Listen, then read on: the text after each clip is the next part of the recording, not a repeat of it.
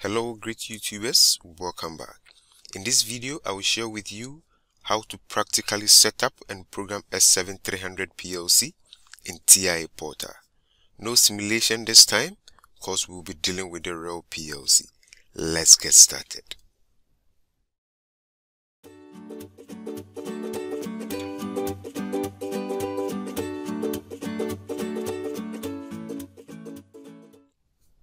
Kindly subscribe if you've not done that already, and also press on the notification bell. This way you'll always be notified whenever I upload new videos. Okay, so we'll look at the items quickly. We will need a rack, and this will form the backbone of the PLC unit because this is a modular PLC type. Okay, we have the CPU. This is the model number of the CPU, and then we have the interface with the LEDs for indication, and the model type is CPU 314. We have the number also here, and then we have the connecting ports for programming, and then the power supply that's labeled X20.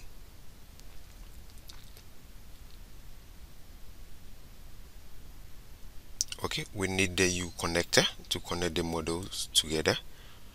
So we need to connect this U connector at the right end of the CPU so that we'll be able to connect the signal modules to it. Okay, so I mount it on the rack, position it correctly, and then this is the digital input module. This is a 16-bit digital input, and this is the part number.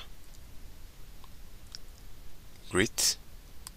I position it close to the CPU and then push it into position,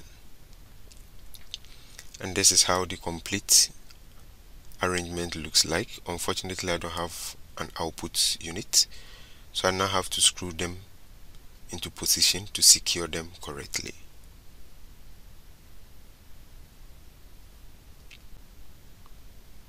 Okay, everything's set.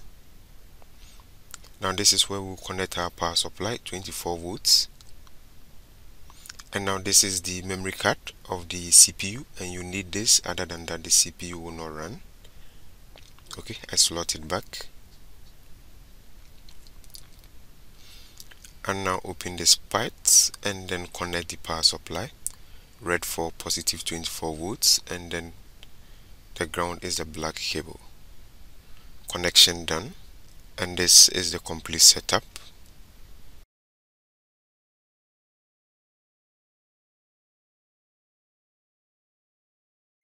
Okay, we now open the TIA Portal. I double click on the icon and now click on the create new project. I need to give it a project name, S7_300_test, and then click on create. And I need to click on the right PLC program and now select the CPU. Remember, this is the CPU type, CPU 314. So I move in, and then from the catalog I select the 300 station. I move into CPU and then select CPU 314. This is the model number and need to compare it to the hardware, and this is how the hardware number looks like. Okay, this is the version number, which is v3.3. So I move on and select the version number from the software as well. Click OK, and now double click on the block. Okay, so when you click on the device configuration, you have the hardware configuration interface.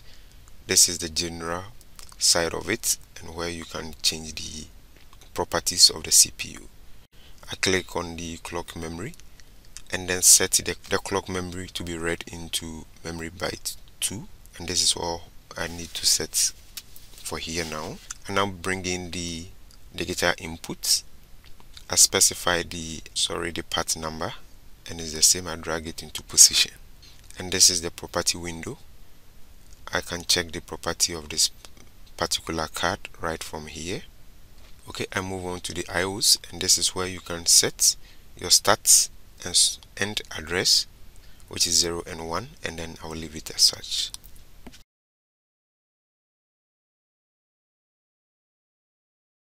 Okay, this is the programming adapter. This is the A2 type, and this is the connecting part. So I open this section of the PLC and connect it to the programming port. I screw it into position to secure it. Okay, so we're all done.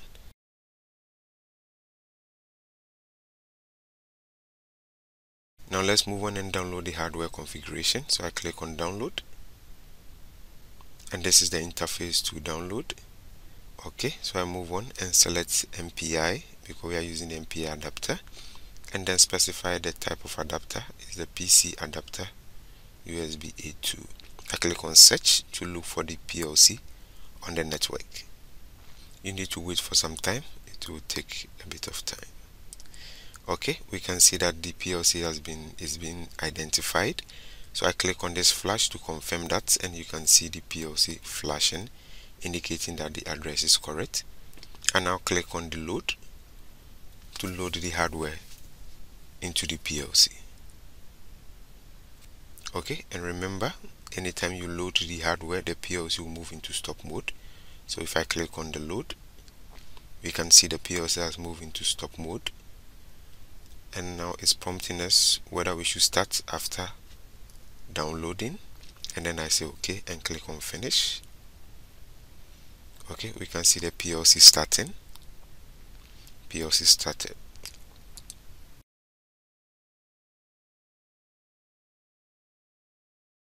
Now let's move on and write a simple program. So I double click on the main OB1 and then bring in a normally open contact, and then assign M2.5 to it, which is the one of the memory bits, and then assign 3.0 to it, so the clock will be flashing, and then we will see how it's flashing. I click on download and then click on yes to start the download.